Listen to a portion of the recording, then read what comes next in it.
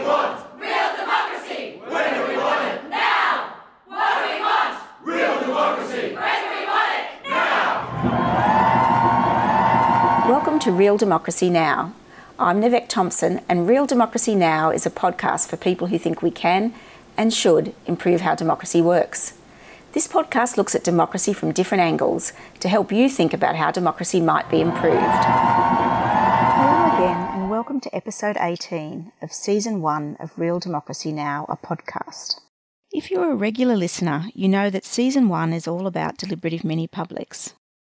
So far, we've learnt what deliberative mini-publics are, why they work, why they are popular, and how they are being designed and run around the world.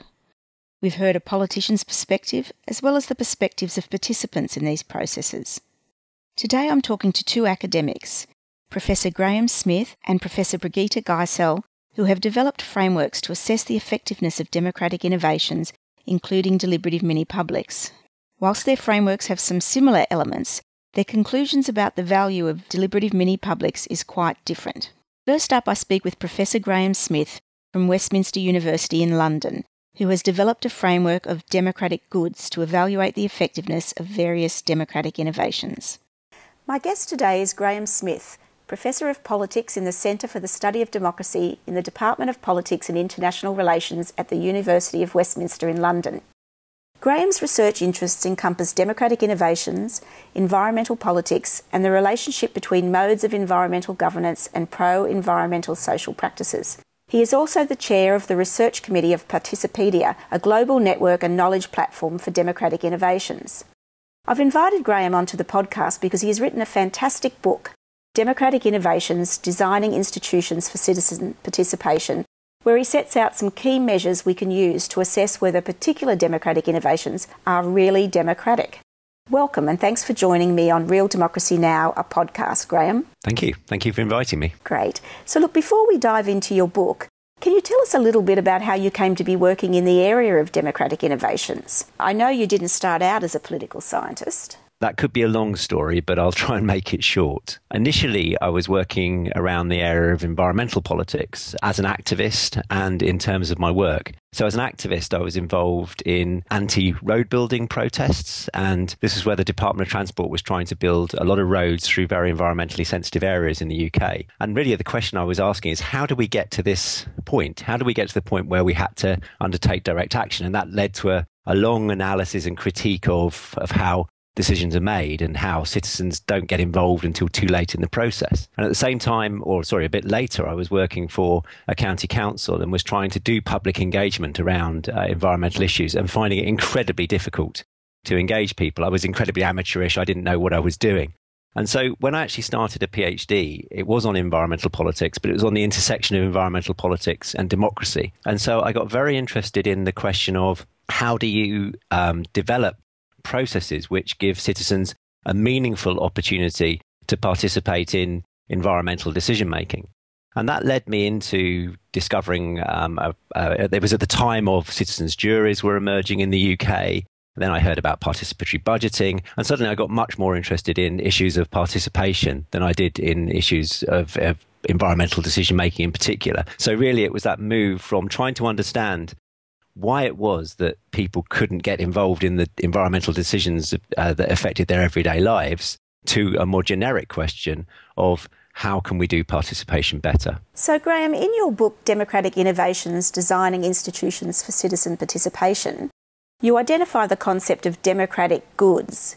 Can you tell us what they are and how you use them? Okay, so one of the issues I was facing when I was trying to analyse different democratic practices like mini-publics and citizens' juries was the tendency for them to be analysed from one particular theoretical perspective. So, for example, deliberative Democrats would be particularly interested in the qualities of mini-publics, or more participatory and agonistic Democrats would be looking at participatory budgeting. And I was trying to think about developing a more, what I would call a more ecumenical theoretical framework, one that didn't necessarily rely so heavily on one particular theoretical tradition.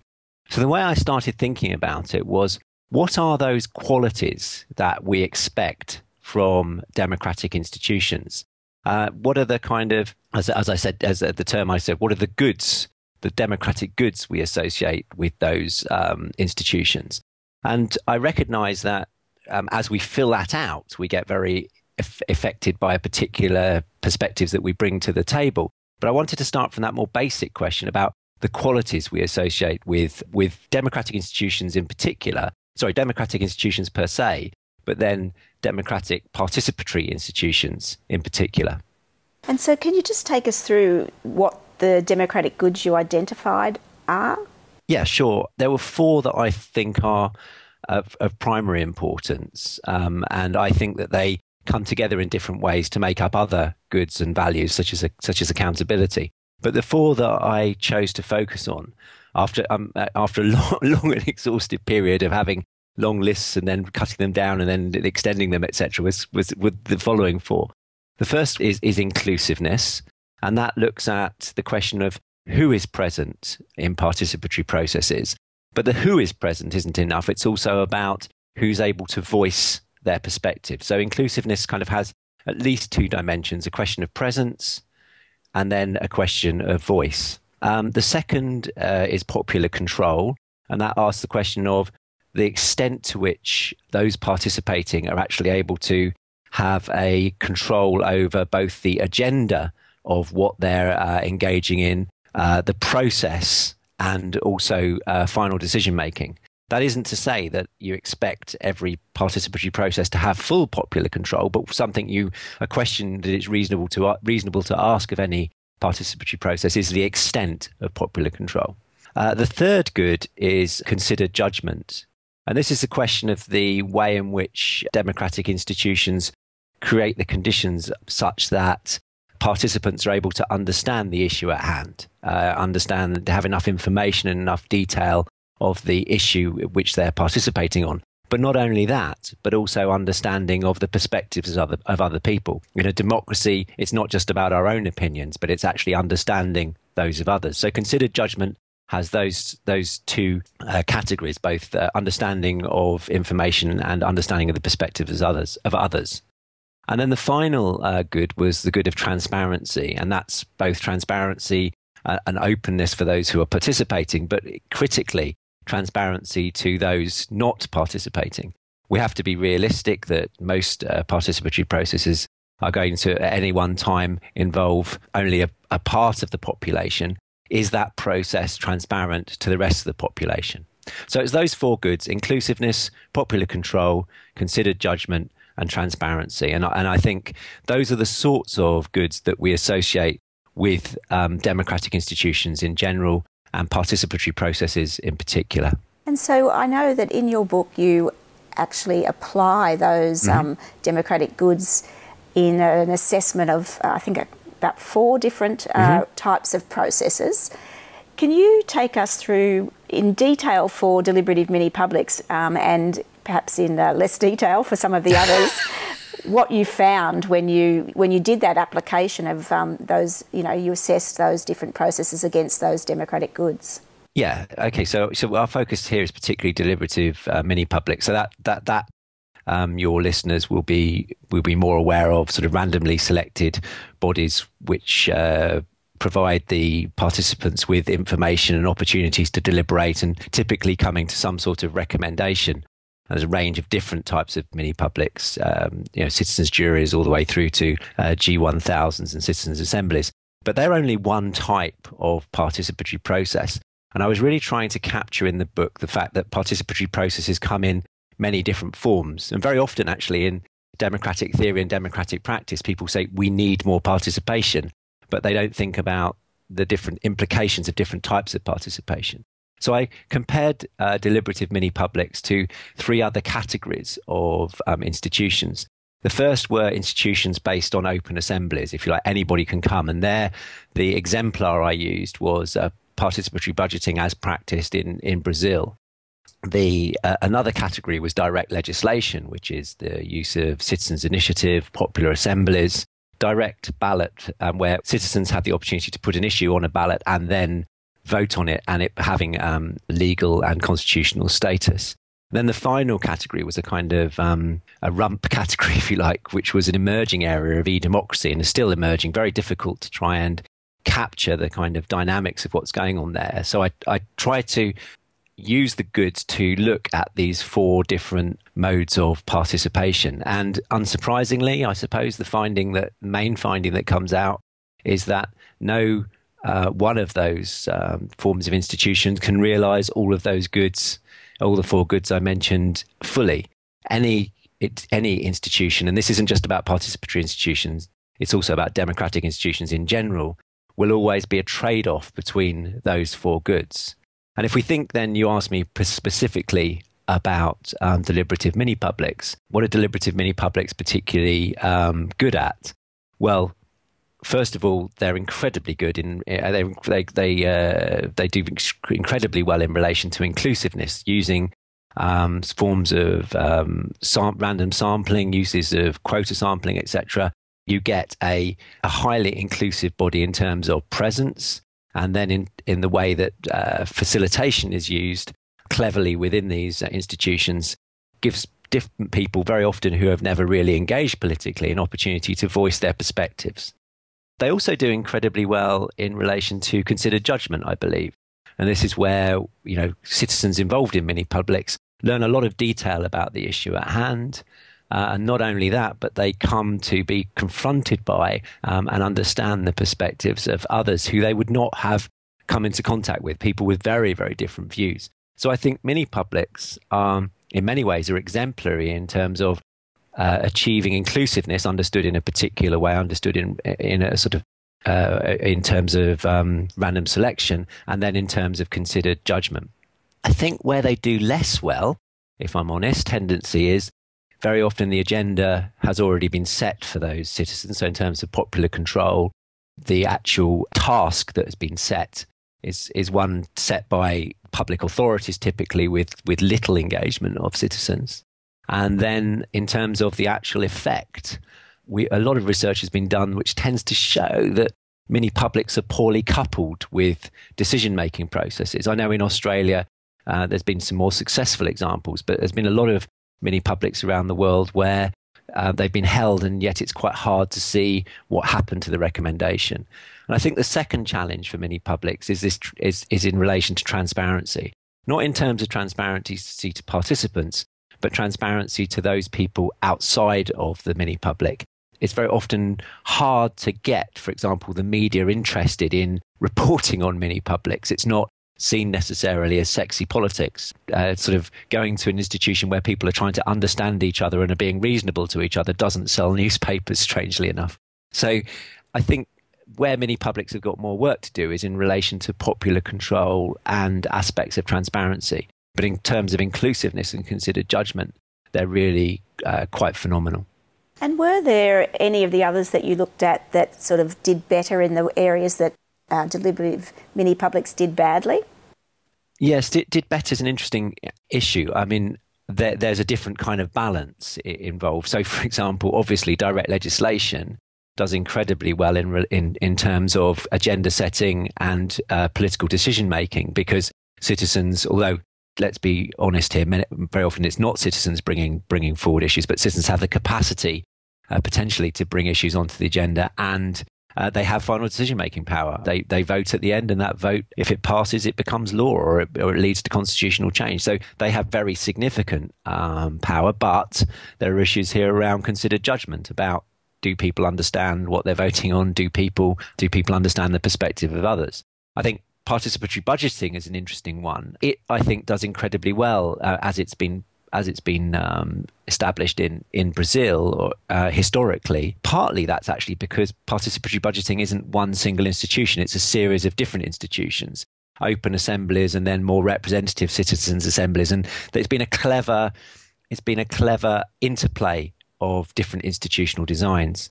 And I think that actually is important for those of us thinking about mini-publics, and that we shouldn't just think of mini-publics in isolation. We can think of mini-publics linking with other forms of participation. And here I'm thinking, for example, of the British Columbia Citizens' Assembly, which was a mini-public which then led to a direct vote, a ballot on its recommendations. I'm also thinking here of the Citizens Initiative Review that happens in Oregon, where a when a measure gets onto the ballot, there is a citizens' jury which provides a recommendation to the public in relation to the kinds of information that's available.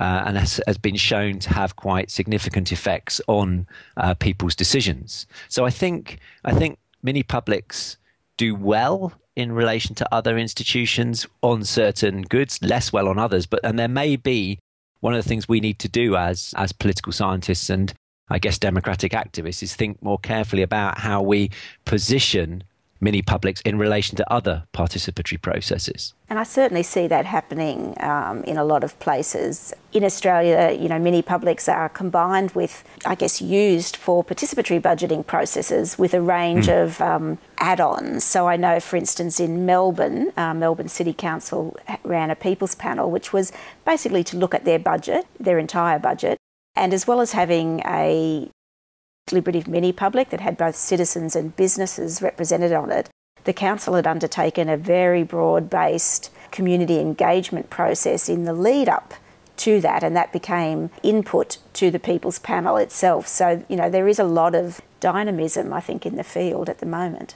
Yeah, and I think it's that kind of thinking of sequencing of participatory processes and participatory moments, which is really critical, and probably the fault of political scientists and maybe sometimes practitioners thinking that there's a silver bullet, one single institution which will solve all of our sort of democratic problems is a mistaken way of thinking. Yes, I think that's right. It makes the field much more interesting as a result to sort of look at how you can sequence and put together in other ways, different approaches, combining them and so on.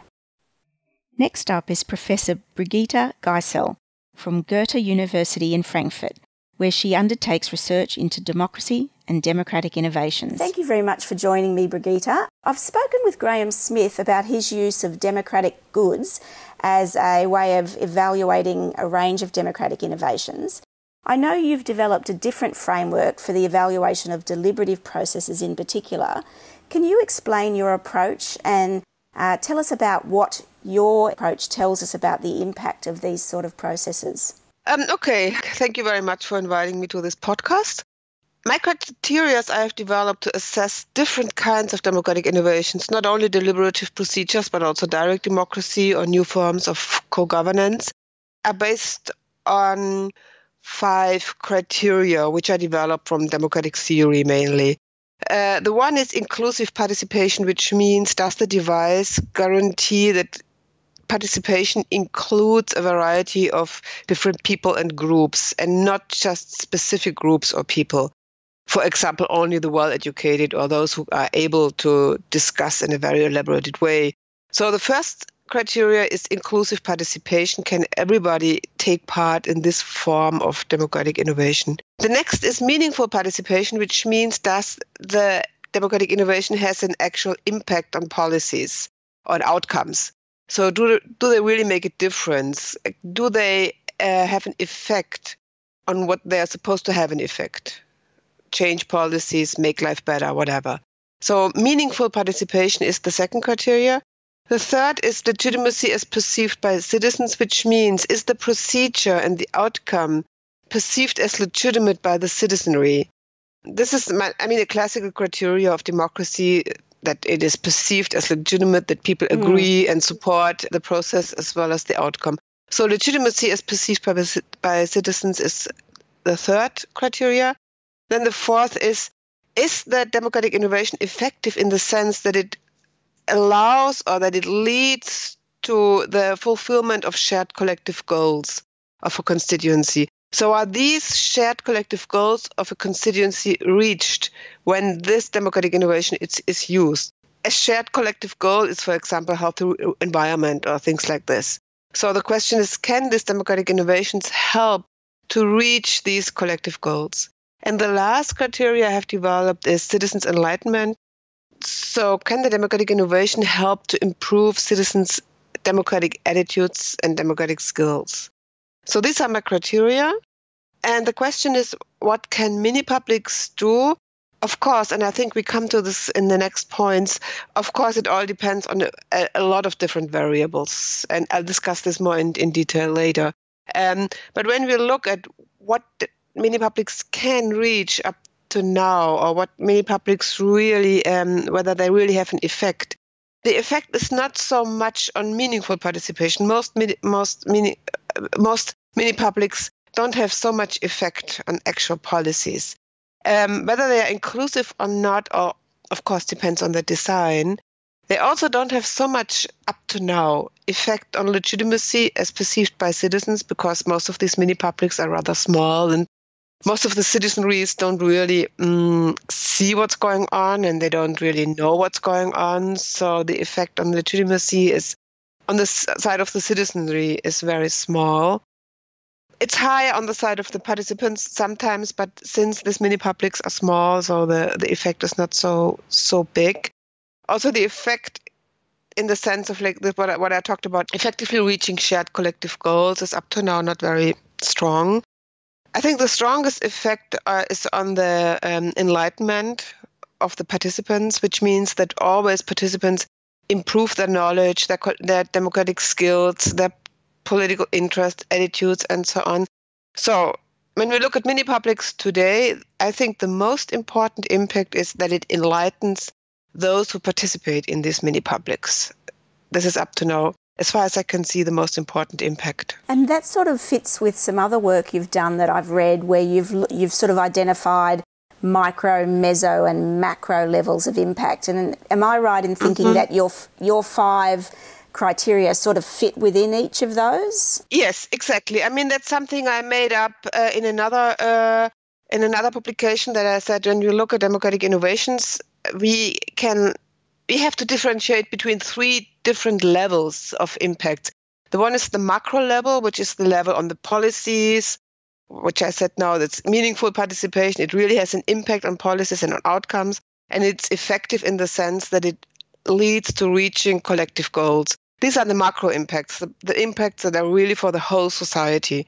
Then we have the meso impacts, which are referring to the group, what's going on in the group, and the micro impacts, which refers to the participants, what happens on the level of the participants. That is what I was talking about, the enlightenment of those who participate, when they learn and improve their knowledge and so on.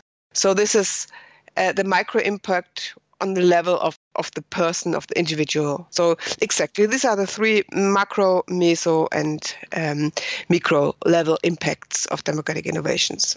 This is more in an abstract form, and the 5 criteria I was talking about was more in a concrete form, but in an abstract form, it's exactly what you said. It's the macro level, it's the societal level, which means the societal level, the meso level, which means the group level, and the micro level, which means the level of the individual person. Yes, yes.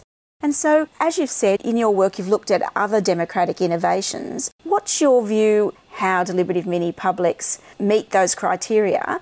Are there other democratic innovations that do better across the board, or is it more just that they do better in some areas? I mean, I know Graham Smith's work just talks about it as a sort of combination, and that no one innovation currently meets all of his criteria. What about with yours? Yeah, I mean, that's the same for me. It's not only Graham Smith, it's also Michael Saward and others, and my work, that we say no democratic innovation can fulfill all tasks, but it's always a combination of representative and different forms of participatory devices.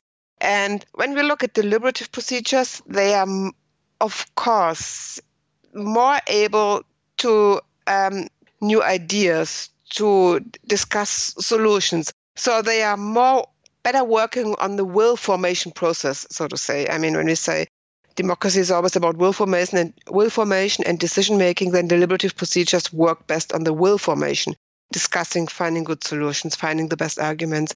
When it comes to decision making procedures that are inclusive and for all citizens, then I would say direct democratic procedures, referenda, are much more appropriate, because they are more able to come to conclusions where everybody can be involved, and not only a small group as it is possible in mini publics, of course.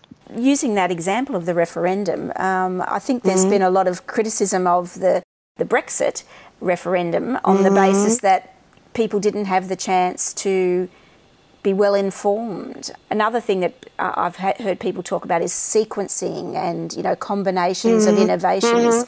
Do you have a view on how that might work? Of course, the sequencing it's the best thing to do, to help people to think about issues they have then to decide on. With the Brexit, of course, it's difficult. No, I have to look at it from another point of view. When you look at Switzerland, for example, where they have lots of experiences with direct democracy, with referendums, people are much more informed and much more able to make up their mind on the topic they have to decide on. Whereas in democracies where people have much less opportunities to make up their minds and make decisions in direct democratic procedures, of course, they often are not so informed. They are often not so, they don't know how to get the information and so on. So I think everybody has to learn, and also democracy is something we have to learn. So making good decisions is nothing that just happens, but it takes time, and people have to learn how to make good decisions. Having said that, I don't think that politicians always make best decisions. I mean, there are lots of decisions made by politicians. Yes, when we would think, oh my goodness, they should have thought a little bit more about it before they make this decision.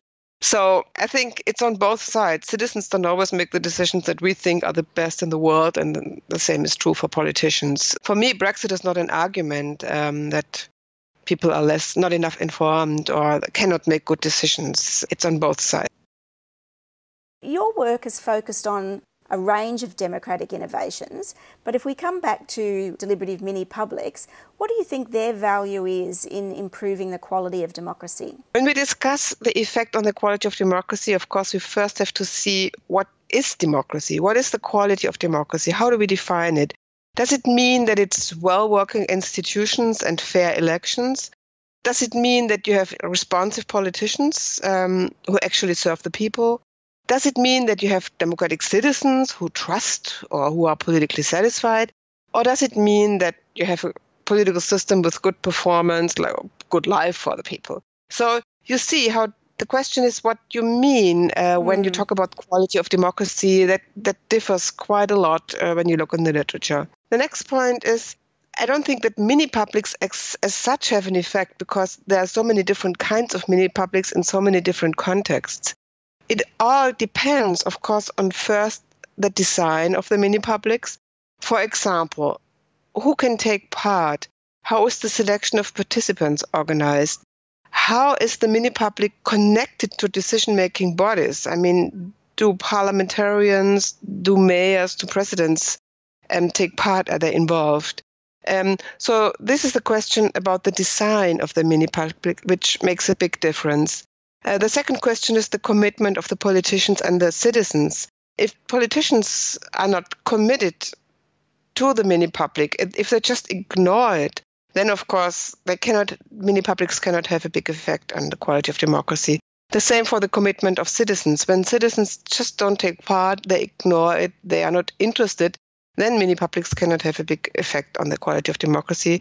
And the third is, of course, resources. How much resources are available to support the mini-public, with moderators, with media coverage, and so on and so on. So these are just a couple of variables that are important, that play a role in the question whether mini-publics can have an effect. So far in Season 1, most of the people I've spoken with see the value in deliberative mini-publics. As you can hear from today's episode, this positive evaluation of deliberative mini-publics is not universal. In next week's episode, the last one for Season 1, I talk with people who take a more critical approach to the operation of deliberative mini-publics. Professor Christina Lafont from Northwestern University in the US, Associate Professor Caroline Lee from Lafayette College, also in the US, and Associate Professor Genevieve Fuji Johnson from Simon Fraser University in Canada. I hope you'll join me then. And before I finish up this episode, I'd like to thank one of my listeners, Philo451, for a wonderful review posted in iTunes where he or she says, "Loving the different perspectives I'm hearing, and the podcast is really well put together. Against the sense of loss and sadness of 2016, this is kicking 2017 off to feelings of hope and optimism. Can't help but feel I'm on the start of a journey here." It really made my day to read that review. If you're enjoying the podcast, why not let me know by writing a review in iTunes or Stitcher, or on the website, or send me a tweet. Thanks for listening to Real Democracy Now! You can find more about today's topic in the show notes at www.realdemocracynow.com.au. If you enjoyed this program, please subscribe to this podcast, write a review, share the podcast with your friends, and join the conversation on the webpage or on Facebook or Twitter. I'd love to know what you think is the essence of a real democracy.